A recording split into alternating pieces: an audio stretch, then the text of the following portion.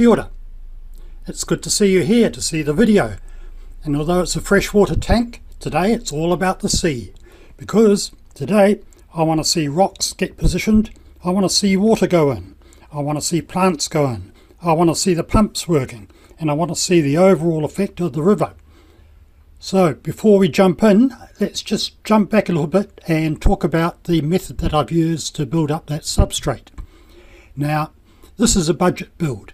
It's not what I would have preferred to have done. What I would have liked to have done is created 3 levels that I've got at the moment. The first level being the pumice bags, then you got the gravel bricks, and then you got the polystyrene box. So it's basically 3 levels.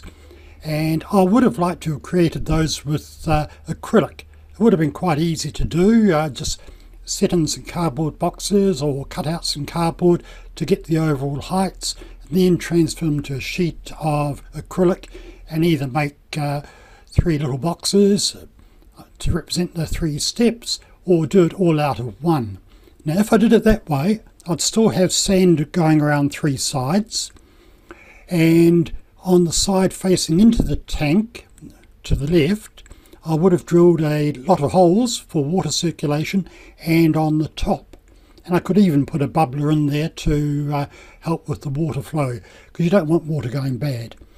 And I would have also on the far side cut in a reasonable size hole so fish could swim into that area. Now you wouldn't see them do that, that would be hidden from view, but it would make the tank more stable because there's more water volume. Having fish swimming into the acrylic structure wouldn't cause a problem. I'm intending on using small fish, and even if one did die in there, there shouldn't be an ammonia spike, as the filter would easily handle that. Acrylic is very easy to work with, cutting it, drilling holes and gluing it together with silicone. The advantage being it's very light compared to what I've done at the moment, which has a reasonable weight to it. In fact, those bottles that contain sand, I would have preferred to put pumice in there, but I ran out, so I had to make do with what I've got. You'll notice those little grey 1, 2, 3, 4, 5 octagonal sided, what would you call them, grids. They are actually a commercial product to hold gravel or stones in a driveway, so they're ideal for this sort of situation, and I'm going to use these to give some more height to the rocks. With the present method, probably about a fifth of the water volume has been lost due to my substrate. Anyway, I'll save some dollars doing it the way I'm doing it. It's a pity I didn't have some different texture or coloured sand, so I could just mix in some different layers as I built up the sand in the front to give the effect of a rammed earth wall, or a roadside cutting through a hill where you see the different stratas. Just make it more interesting. I need to stop the stump from floating.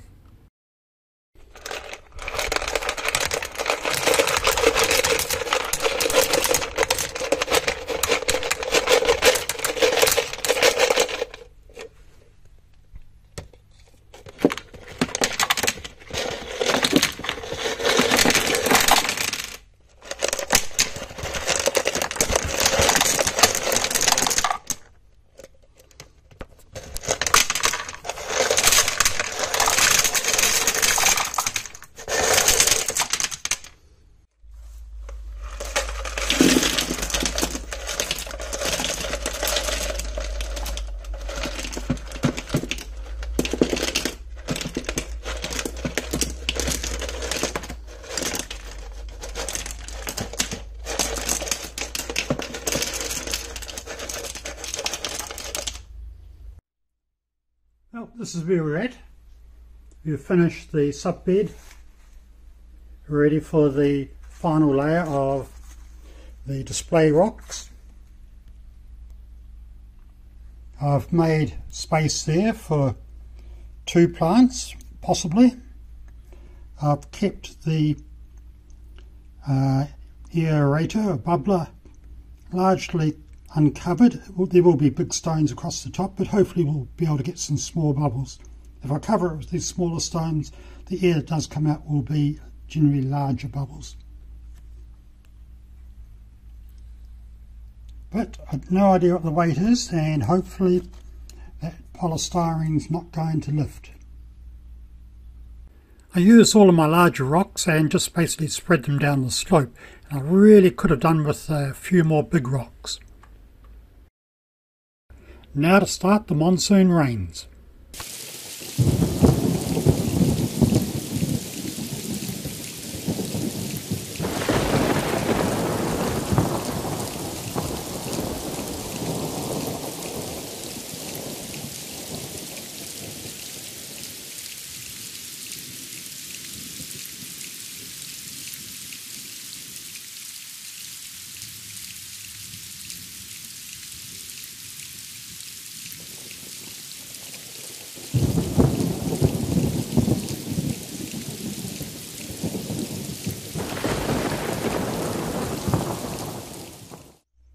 And there's no sign of the tree stump lifting or that polystyrene.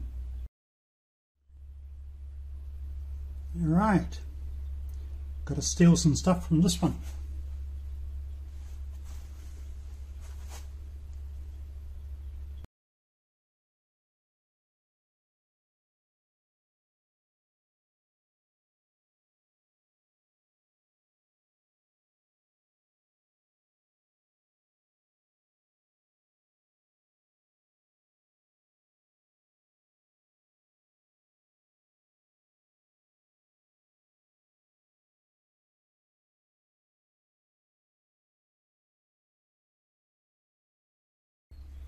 Now, what am I going to keep in there?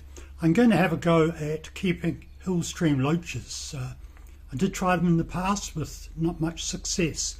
The temperature just gets too warm during summer.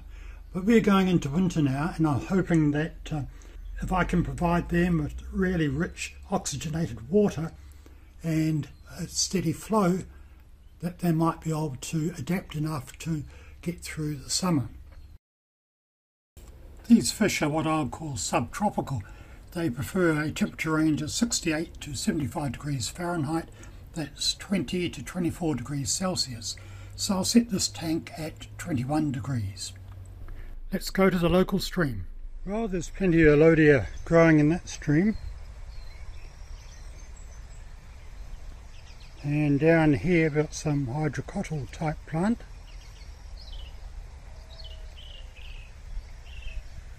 A little bit more over there. Well, time for me to get muddy feet and do some harvesting.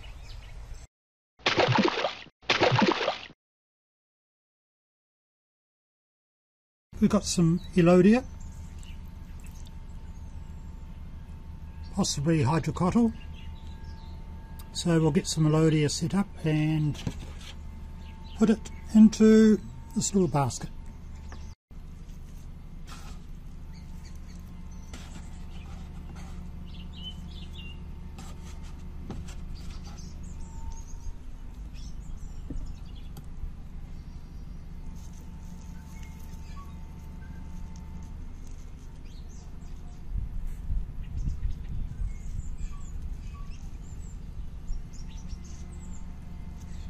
Let's stay in there, probably not.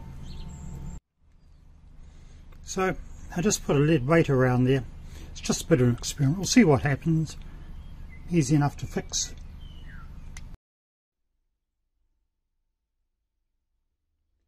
And it's going to go into that little pot, like so, and then find a rock. Where can I find a rock? Oh, there's a rock. Got to get the right shape on.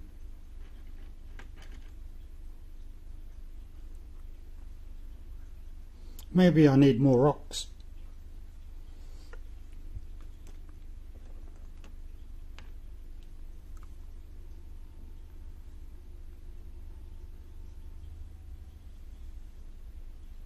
Well,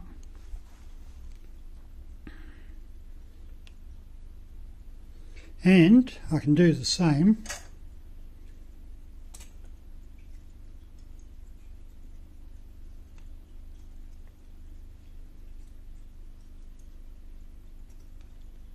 in this little space.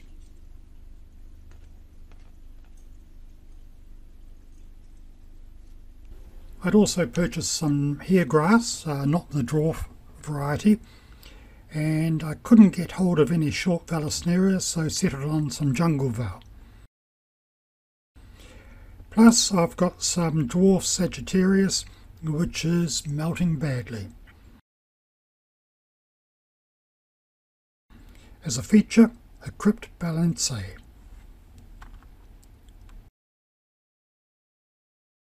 In the sand area on the left hand side I planted my dwarf sage in the middle. It wasn't really looking that healthy, so I'm not too sure if that'll survive. And along the back and along the side, my jungle val.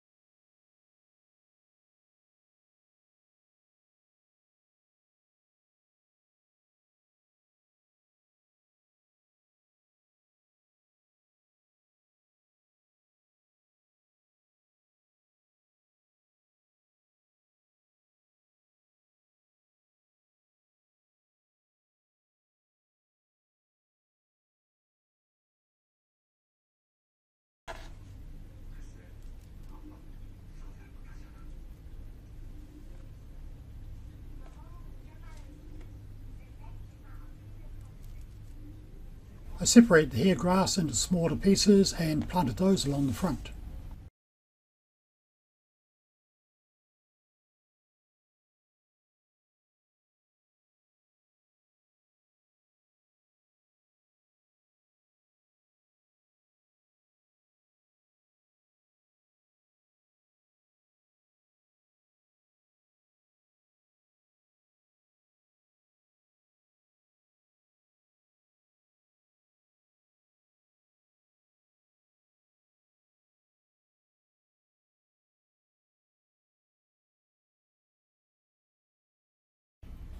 The leaves on the Crypt Balancea will melt anyway, so I cut those off and trim the roots.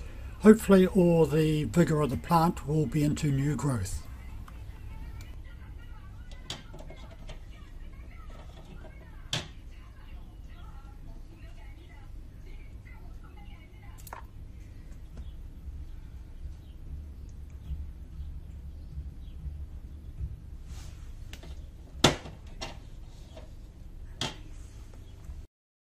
I planted it on its own, so hopefully it'll become a feature. And I'll have to watch that jungle val, it'll try to take over the whole tank.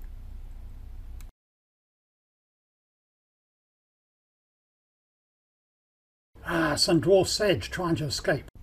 Okay, now to fit these Java ferns and the holes that I pre-drilled into the stump. Might need a bit of gentle persuasion. I don't want to go in there. I don't want to. I don't want to go in there, I said. Why won't you listen to me? I'm not going in there. It's so small. I'm a big plant. I don't want to go in a little small place. Don't push, you're hurting.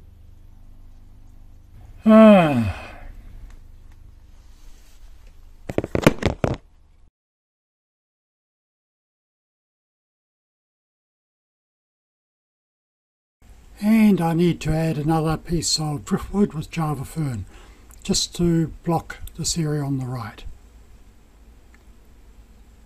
Presently you can sort of see the sponges and things from the filters in the background, but hopefully I can hide most of that.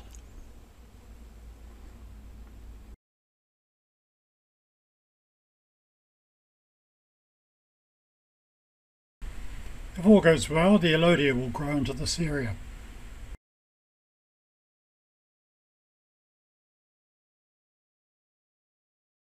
These two branches, that's all I could fit in from the big tree that I prepared in my earlier video.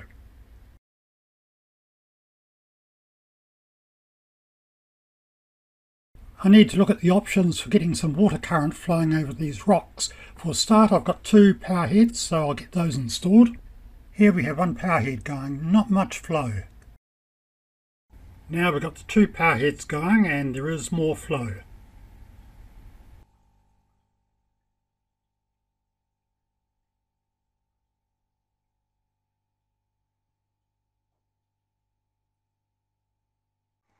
But wait, there's still more. We've got the 2 power heads going and the hang-on back filter.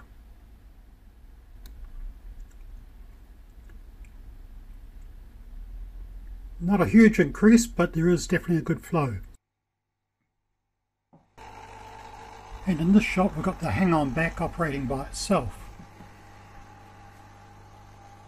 Not that impressive, but you do have to remember that as the water's flying across the front of the tank, the area it's flying into is getting bigger, therefore the force is dissipated. Now we can't forget that little fluval pump that we installed in the last video. As expected, it's not really doing a great job.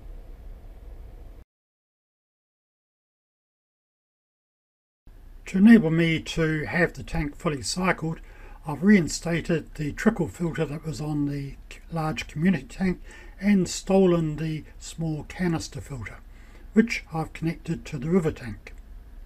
It's not a high flow canister, but I'll be leaving it in place as it will help remove some of this pumice dust from the water.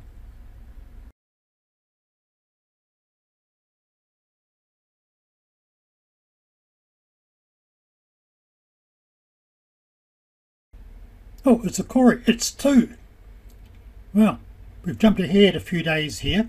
The water's still cloudy and I'm doing a partial water change each morning, but it's going to take a few days before that dust gets waterlogged and settles. So the 2 Corys came from my nano tank along with the minnows. I got a total of 6 minnows. I've got 4 white cloud minnows and 2 golden white cloud. The Corys, well, they're just visitors for the time being.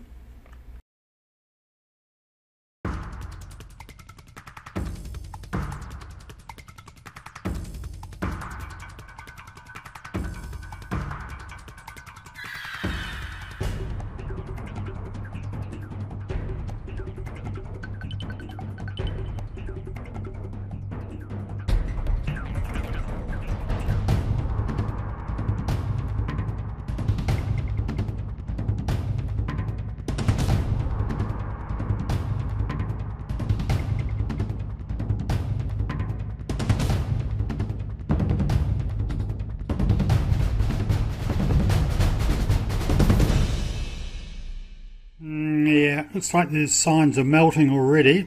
It's losing its colour. I'll probably need to put a couple of bright lights on here and see if that's enough to help it bounce back quickly. That's probably especially important for the Alodia, which has come out of direct sunshine. So these flickering lights are both 20 watts. Certainly a lot brighter. That might be just enough to help boost a bit of life in these plants.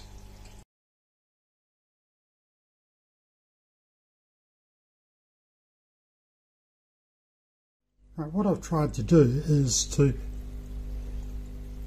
stop this area receiving the water from the main stream because it's creating a backwash and basically slowing the flow. So over here we've got main power head coming up. It then meets the water coming from the filter to help divert it around this corner.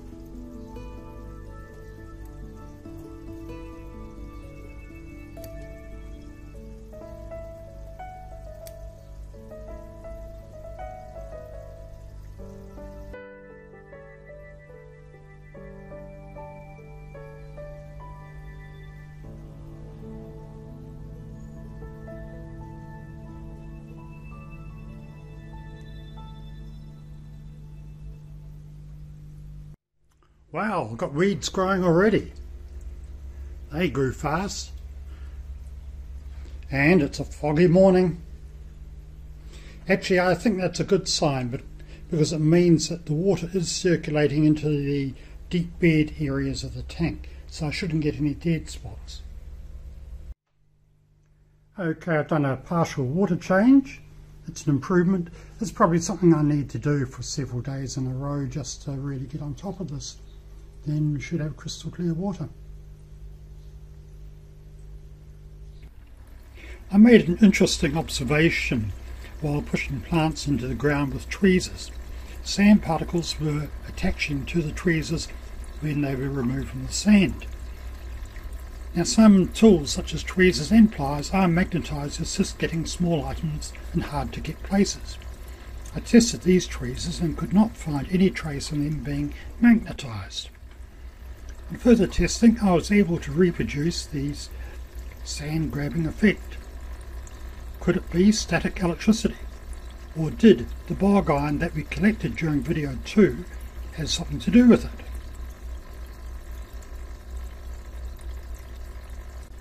Now also, when I adjusted the filter, I dislodged the heater and it touched the sand overnight. I repositioned it the following morning, but noticed it was heavily marked for such a new heater. Now, similar scaling can occur with heaters over longer time periods, but I've not known it to be so quick. Could this be electrolysis or galvanic action that we discussed during video 2? I had sand and potting mix left over from this project, so I used it in one of my nanotanks, which was already without fish and missing the Java fern and driftwood. Here I was able to reproduce the magnetic effect, so I have concluded that the sand actually contains iron particles, possibly magnetic. Now, this is not unusual, as in New Zealand we have many areas of iron sand, and this iron sand is not a problem for fish or plants, but there is an inherent danger with it, as these particles can get into a filter or power head and stick to the armature, severely wearing out the impeller, something I need to be aware of when I place my power heads and filters. So how many power heads and filters am I actually using? 1 canister filter, 2 power heads, a hang-on back filter and an old worn-out fluvial water pump. South Island of New Zealand has many braided river systems where the grey wacky rocks, similar to what I'm using, get carried from the Southern Alps down to the Pacific Ocean, and during their journey they get worn smooth and smaller. It is often said that more water flows below the riverbed than above it, and that's a situation that I've got with my river system. All the water is coming in at the top, but most of it is going through the rocks and dispersing. As it stands, I've got 3 things to sort out. 1. Should I take out all of these small pumps and put in one large unit that can push through, say, 2,000 litres per hour? 2.